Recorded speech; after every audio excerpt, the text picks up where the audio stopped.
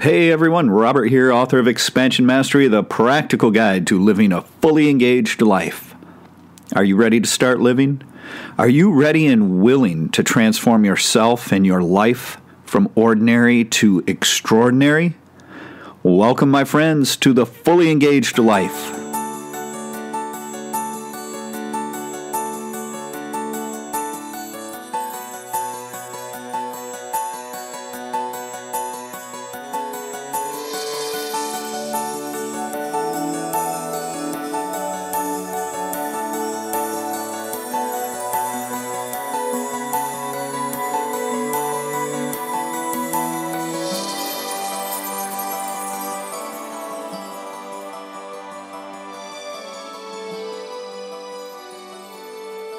Welcome back to the show, everyone.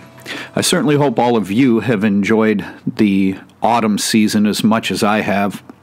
I have to say that there's nothing better than having a cool evening, even a damp, rainy day, especially since we don't get that many out here in California, and having the ability to put a nice fire in the fireplace, curl up on the sofa with my beautiful wife, covered up in a warm, cozy blanket, with just a little nip of bourbon and some soft music.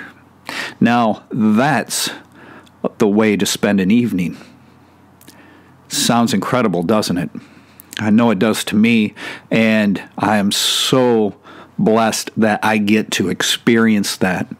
And as this show is about living a fully engaged life, any of you in a relationship, if you haven't engaged in something like that, maybe give it a shot, see what you think. We just cozy up on the couch together and relax, and we talk and truly enjoy one another's company as we remain present in each moment of the here and now. It's really a wonderful form of practice, and perhaps one of my absolute favorite ways to spend an evening. Once you attain a certain state of mindfulness, then things like this, even simple things, become a tremendous opportunity for consistent practice. And as autumn shifts into the holiday seasons and the weather is going to get colder, depending upon where you live, it's a wonderful opportunity for you to experience this same type of practice, to put yourself in such an incredibly comfortable environment, and then to mindfully hold a state of high vibration with your heart completely open and such a deep state of love, appreciation, and joy. You cannot help but to touch your own divinity. So as we wrap up the year 2017, I would leave you with that particular practice. The point of this episode, however, is not upon 2017. It is upon 2018, the upcoming year. What I am terming the year of unity. This is bound to be a year of human harmony. But in order for this to take place, we all must participate. But I truly feel the energy moving in this way. I feel this shift. I feel the consciousness shift moving in this direction. I think we've all experienced enough fear and hatred and violence and mental illness. And I feel that we're all ready for a break. We're ready for something better. And it's up to each one of us to move things in this direction and follow the natural energy of this consciousness shift. And this shift is going to be building even more momentum in the coming year. And as I've been sharing with all of you, it's time to get on board or be left behind. It was very interesting because there were several points throughout 2017 where I had people explaining to me that they were lying awake at night in fear of our nation going to war. Some of these people were actually crippled by this fear, and they were unable to function normally in life. It's time for the U.S. to stop all of the warmongering and allow the old paradigm of being a military-industrial complex to fade away. It's time to give up, to let go of everyone living in fear here and causing fear in other countries where we have no business being in the first place. It's time to shift from corruption and competition and cultivate a culture based upon compassion and cooperation. And I mean that locally as well as internationally. I feel that this consciousness shift will continue to strengthen in 2018, and every single one of us can do our part to make sure that it not only happens, but it picks up the momentum that it so richly deserves in order to propel us into a better, more peaceful, harmonious future. I would like to focus upon this new, improved culture of human harmony in upcoming episodes, as well as sharing specific practices and teachings that support this ideal of unity and human harmony. I do not intend this to become more pointless fluff, but instead offer everyone a real path to follow in their own way to attain inner harmony with themselves, so that they may then achieve this same harmony with everyone else around them. We first must strive for our own sense of personal unity of body, mind, and spirit, and only then can we truly share with the world. Only then will we have something of value and authenticity to give to the world. Once this sense of personal harmony of body, mind, and spirit has been achieved, then we will begin to shine that light outward, and we will develop a sense of unity with our community, our country, and the world. Now, I'm going to insert a little disclaimer here at this point, so please bear with me. Because the establishment, the darker side of the government and its agenda, creating this twisted logic, this inverted sense of reality of which I've mentioned before, I want to help you understand that they have done the same to this ideal of unity. So I am not speaking of this establishment-created, twisted, inverted logic type of unity that they are using to manipulate the minds of so many. When I speak of unity and human harmony, I'm not referring to the same inverted unity that these silly social justice warriors preach from a point of brainwashed entitlement. When I speak of unity and human harmony, I'm referring to the true nature of those terms, with no political agenda attached, with no ego-driven agenda attached. But instead, what I'm referring to is to help each individual to open their own heart. How can we have an honest connection with another human being when our own hearts are shut down and boarded over? We cannot. We cannot.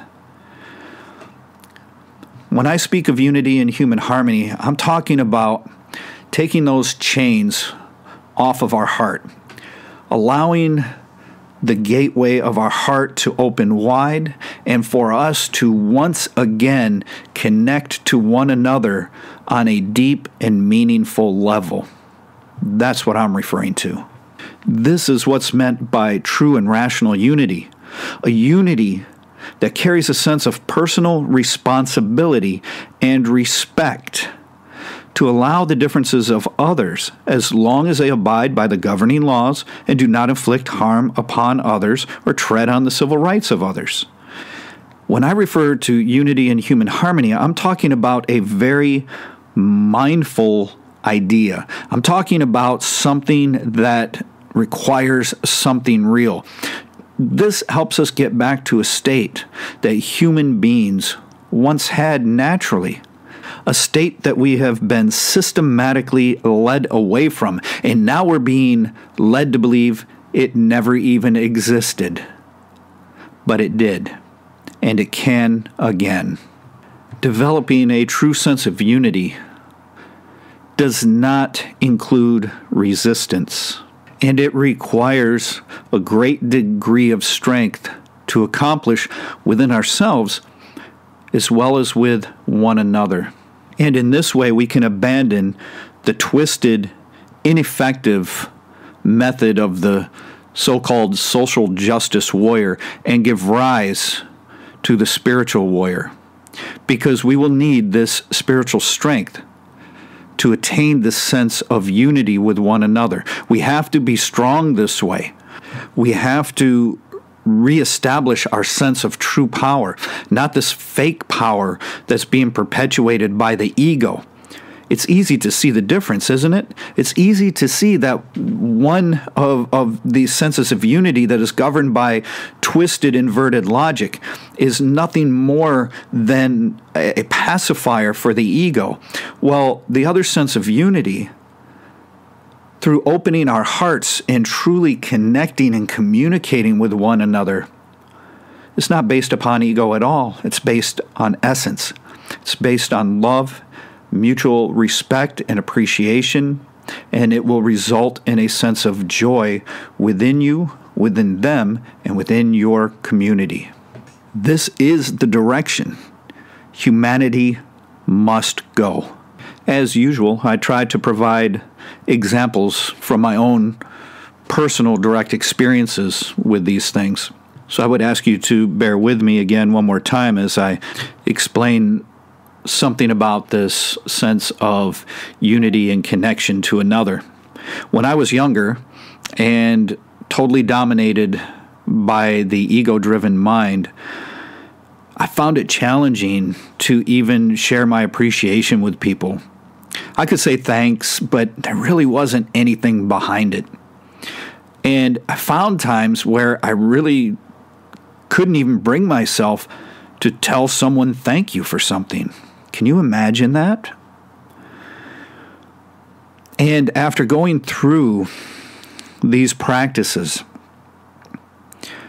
I had a tremendous shift, a tremendous awakening. And now, as my wonderful wife can attest, I go out of my way to share appreciation with people I don't know and will probably never know and probably never even see again. But I just feel moved to do the right thing. And to me, that right thing is to selflessly, mindfully share my sincere appreciation for whatever service that person had provided, or even if it was just a brief conversation with someone that I just met. I always share my sense of appreciation and a smile, and it comes directly from my heart. There's no obligation attached to this. It isn't something I do in order to practice. It's just the way I am. What a change, huh? I can't tell you how much better it feels to be this way. I wouldn't trade it for anything. And my only agenda here is to help those of you who want to undergo such changes in yourself to do so. I did it. It worked for me. If it worked for me, it can work for you, and I'd like to show you how to do that. Everything begins from within. If we desire to bring about real change in the world, we must first be the change we desire. We have to become that which we wish to bring about into reality. When we ourselves are living examples of that which we desire to share for the betterment of all, then our light can truly shine. Until such a time as we've attained this for ourselves, we cannot truly hope to birth it into reality. Creating a better world cannot be accomplished through more programs, regulations, or even book topics. At least not until those presenting such ideas can actually act as authentic living examples for others. I have an extensive background in martial arts, so I will share an example of what I'm talking about through that perspective. In martial arts, a master instructor's title is usually referred to with the word Shihan. Shihan is often just translated as master teacher, and it's usually awarded as a high level of achievement, sometimes honorifically. However, Shihan actually means to be a model example, to be a living example. When I attained that title, I did not take it lightly. Not then, not now. And while I am certainly far from perfect, I do my best to be a living example for all of those who interact with me. Whether you're a martial arts master instructor or not is irrelevant. We must all attain this elevated spiritual level of being the example for ourselves through our own direct personal experience before we can ever truly be effective in elevating others.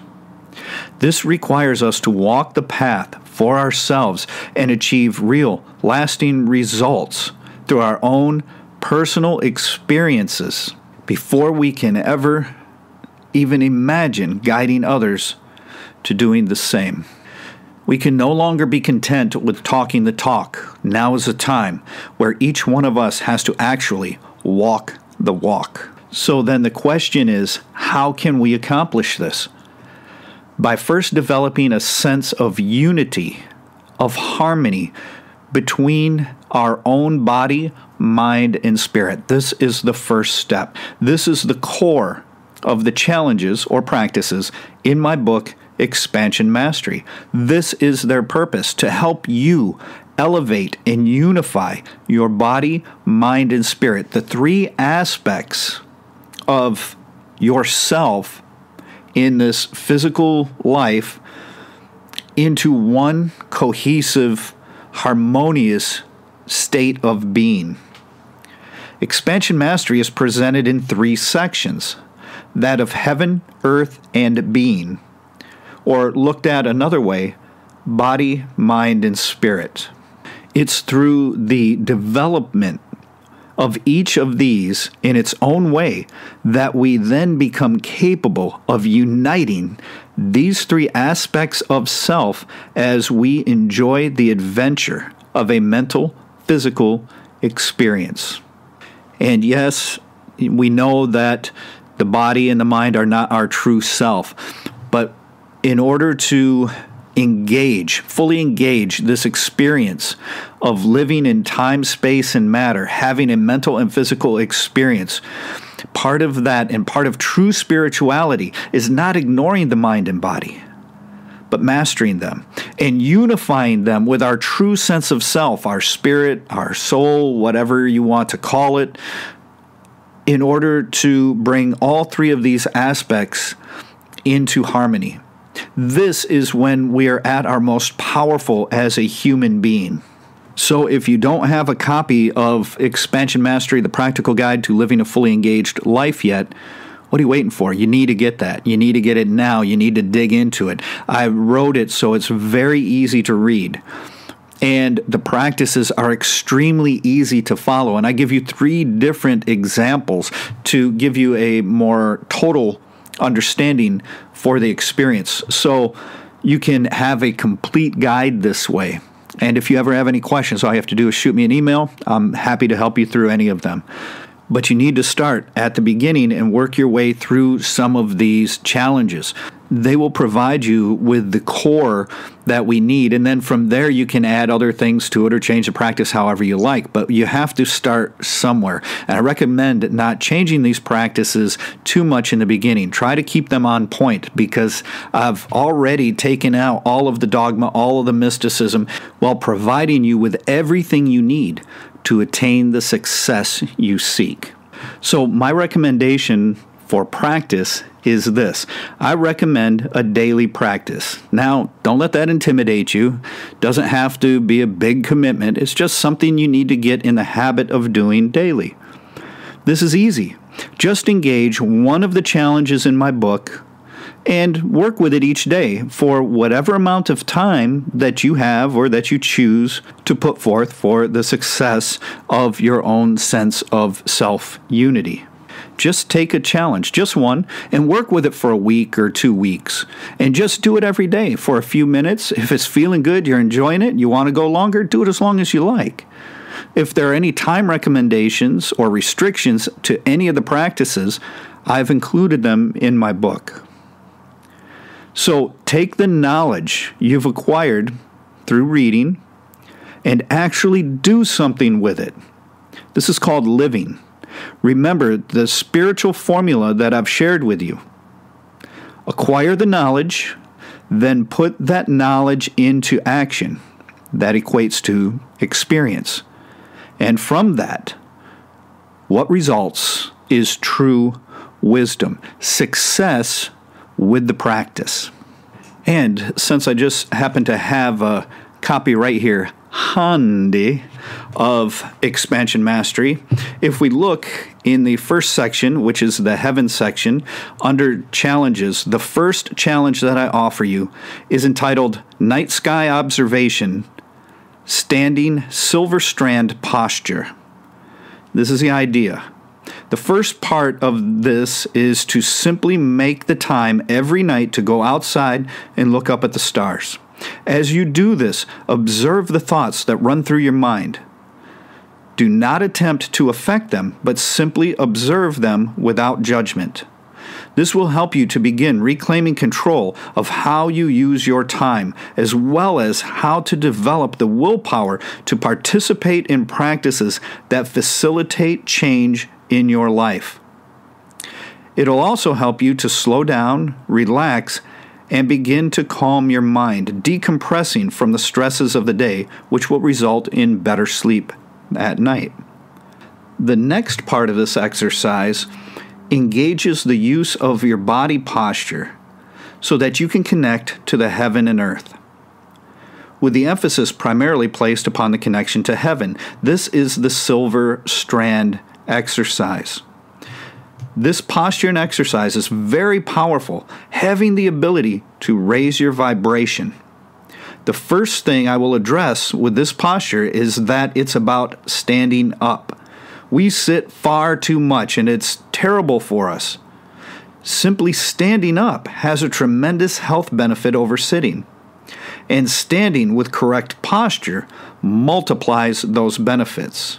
This is a very old exercise. Sometimes it's referred to as the silver strand or the golden cord or the golden cord of Kuan Yin, or you have it. But like I said, I've removed any of the dogma. But this is very easy. You're just going to stand and you're going to perform a visualization underneath the stars. I mean, that doesn't sound too bad, does it? I mean, imagine if every evening you just step out onto your deck or your patio or in your yard, and you just take a moment to relax. Exhale, look up at the stars, get to know the sky again, reconnect to nature, stop looking at the screen on your cell phone and your tablet and your computer and your TV, and look at something truly spectacular. Reconnect to the forces of nature, reconnect to the heavens themselves. And then stand in good posture, not slouching like you do on the sofa, not with your neck craned down as you're staring at your cell phone screen and walking around. We're correcting that by looking upward. And then you're going to stand looking straight forward. And you're going to envision the strand going through the center of your body and lifting you up a little bit, raising you up a little bit. It's incredible. You'll feel lighter on your feet. You'll feel healthier. You'll feel much more clear-headed. This is a type of practice. And all it takes is a few moments every evening. In the beginning, it might take a little bit longer because you're getting used to the practice. But that's why we do it consistently, so that the practice itself becomes comfortable. And as you become more comfortable, you can do it easily and quickly. And this is how we begin to create this sense of self-unity, of human harmony within our own self. I give you a way in there, too, about how to open the heart, truly open the heart, because there's so much absolute useless fluff out there regarding opening the heart. So many people say, oh, just touch it and smile and what. No, it takes more than that to truly open the heart. So I give you an exercise that will help you to actually attain what I'm talking about. No more delusion, just authentic results and your ability to begin attaining a sense of personal unity. Remember, we have to have a sense of unity within ourselves before we can start to share it with others in the world. I would have never thought to have started to teach this material until I have attained it for myself, because it's not being authentic to me, and it's just my opinion here, but it feels fraudulent. I would feel fraudulent if I hadn't gone through it all and attained the success for myself, because it's only from that standpoint, having put in the time, put in the effort, put in the money, put in the sweat, blood, and tears, that have allowed me to go through it myself and understand how best to share it with others. And when you create this sense of unity for yourself, then you can begin to share this sense of unity with others around you. And you will be able to start offering real positive energy to the world. Make a real difference in your own life as well as the lives around you. And it is not selfish to begin with yourself. This is where everything has to begin. Again, more inverted reality. A lot of people like to say, oh, you got to start out and work your way in. It doesn't work that way. What are you sharing with people if you haven't attained it yourself? So this is the actual path, the no-nonsense approach that is offering you a practical path to follow. First, we are going to attain a sense of unity of self, of our own mind, body, and spirit. And then we can begin to affect change, creating a sense of unity in our community, our country, and the world. In the next episode, I will cover what it is to create a sense of unity in your community. As usual, I'm going to lay the entire path out for you so you can see where it's going. There's no surprises. Total transparency. You'll understand what you need to do and be able to determine if you're being successful in your efforts. And as always, my friends, you can visit me at www.expansionmastery.com. Of course, you can get your autographed copy of Expansion Mastery, the practical guide to living a fully engaged life there. Otherwise, it's available on any bookseller online. You can find it in some stores. Barnes & Noble's online has it, and of course, Amazon has it, and you can get it in digital format, anything you like. Get a copy, read it, and then put it into action.